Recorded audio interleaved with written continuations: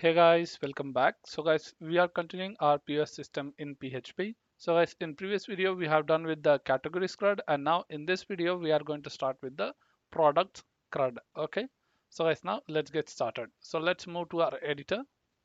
Okay. And let me close all the files, arrange it. So now guys, let's go inside the admin folder and create a products.php file. So products.php file, hit enter. And now guys, let's import all the basic things. And as we see, we have in the categories page. So click on categories. So here you see this structure, right? So same thing we are going to copy and paste. So now guys, let's copy the categories.php file. So let's copy all the code and paste here. And now guys, let's change from the top. So first step, we are going to tell it's a products, and here it's going to be the products create.php, and the button name it's going to be add product. Here in the card body we have a message to show, and then here our code starts where you can loop the data of the products and display in a HTML table format. So now guys, let's tell that in this get all function that our table name it's going to be products.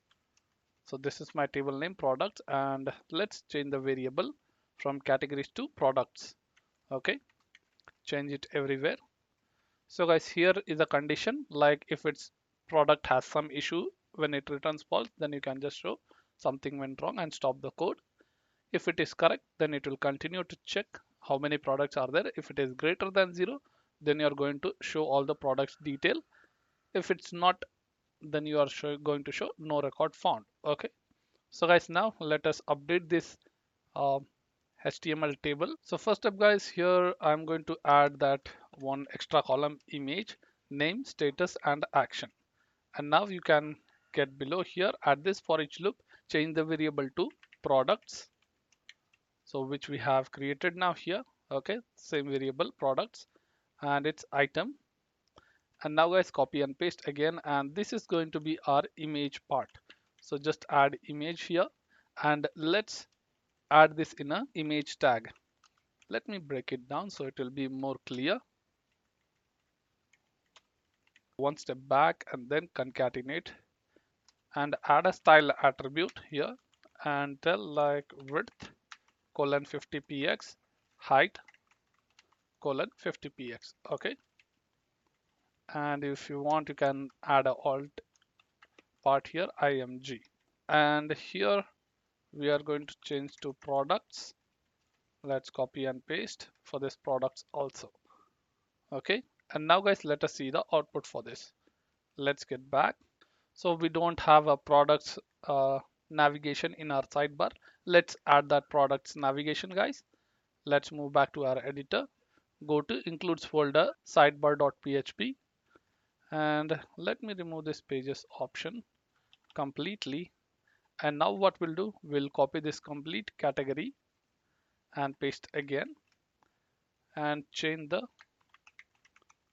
categories to products, and here create product view products and also the href products, and here. And now guys, let us target to the correct id.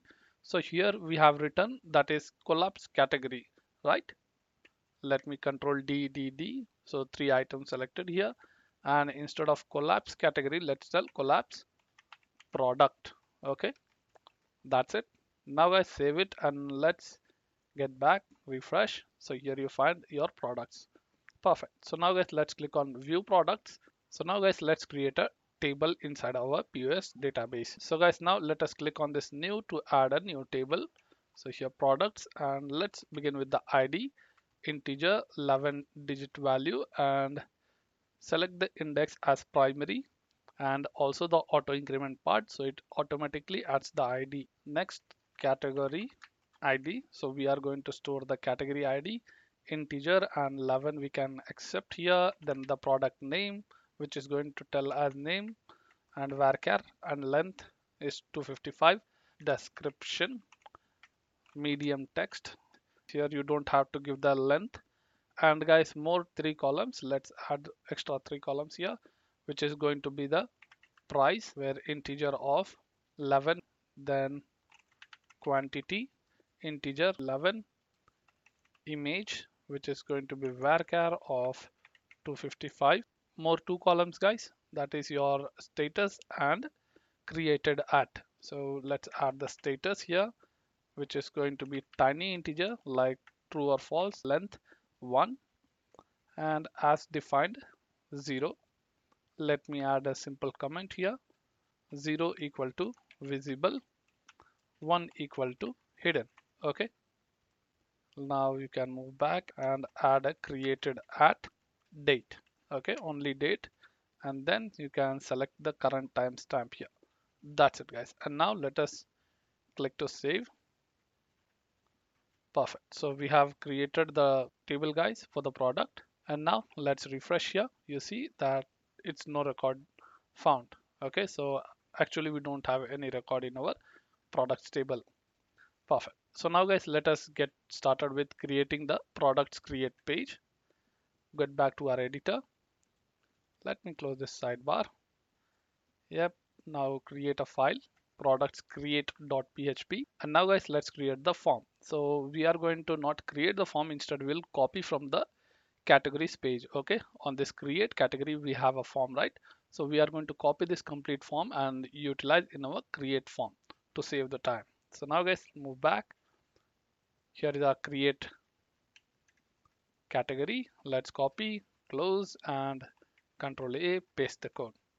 That's it. And now guys let's edit from the top.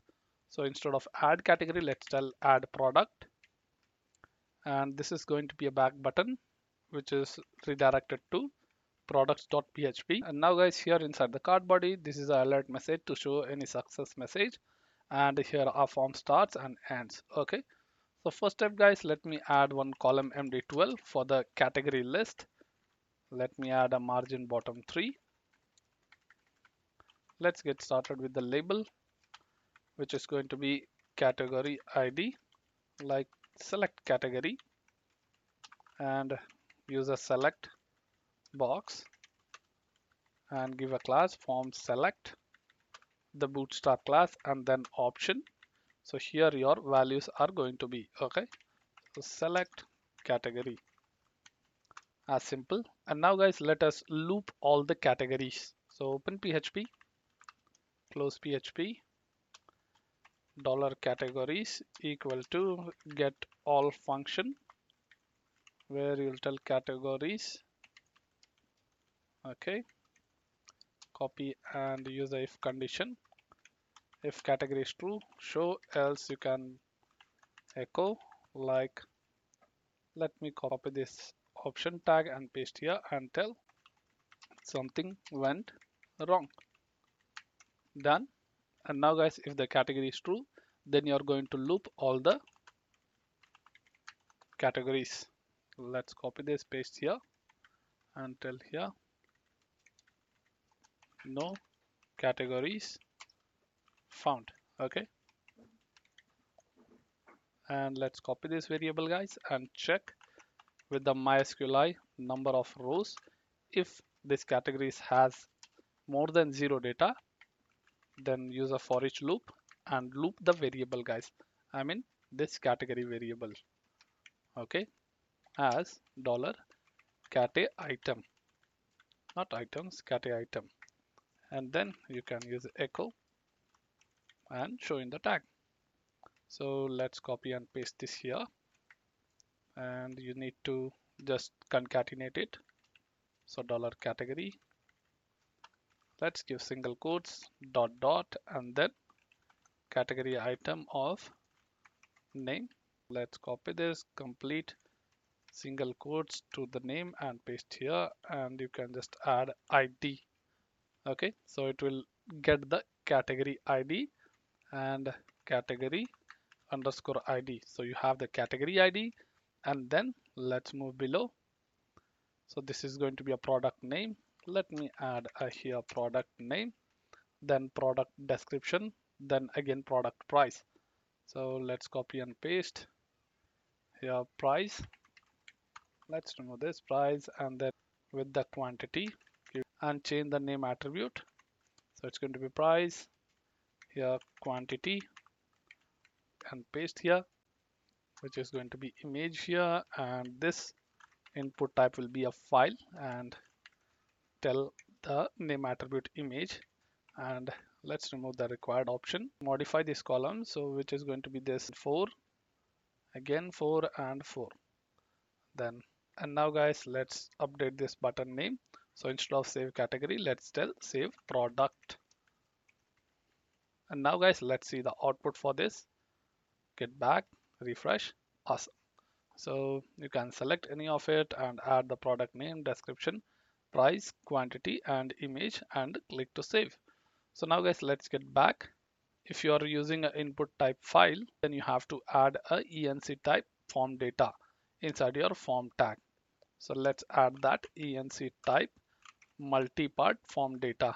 Okay. And once this form is submitted, you go to code.php. So let me just copy the button name here. Let's copy and get back to the code.php file. So go to your code.php, and now let's write the code guys for saving the products detail. So first step, use a if condition and use a isSet function. Using the method post, you are going to check the button is clicked or not, save product button. Okay, and get all the input field names. So guys, let me just copy from above.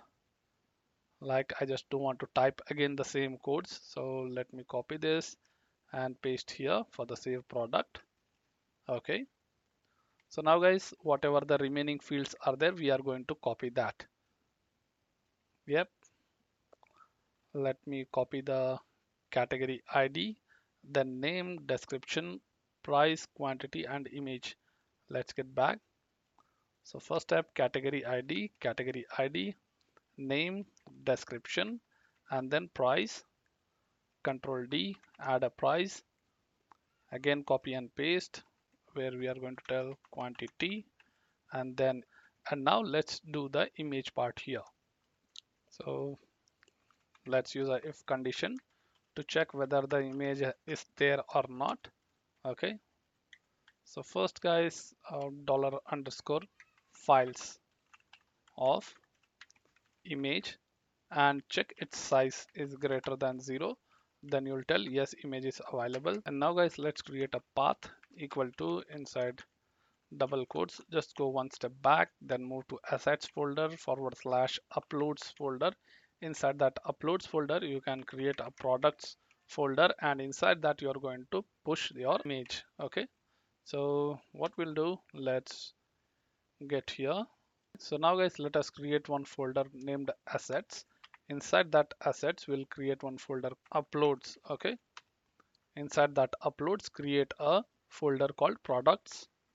So products, inside that products, you are going to fill all the upload images. Done. So now guys, let us continue with the image upload part. So first we are going to get the image extension with the help of path info function, where you will tell dollar underscore files of image of name. Okay, give comma and get the path info extension. And now let's create the file name equal to add a time function and just concatenate with the dot with the image extension. Done. So your file name is ready, and now guys, you need to upload your image. So with the help of move upload file function, you are going to push the image. So dollar underscore files of image temp underscore name. Okay, and now you need to give the path here. So this will be your uploaded file or image, and where you want to upload that, you have to upload to your path. So let's tell that path what will be the file name.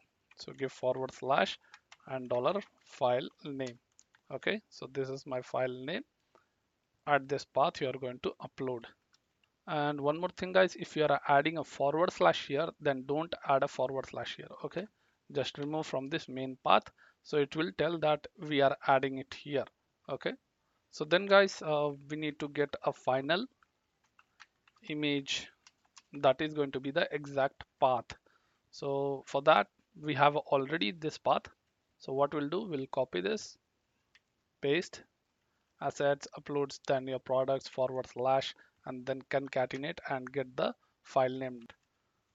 So if there is nothing, just give this final image equal to null. So all set guys, and now let us add the things. Like here is your category ID.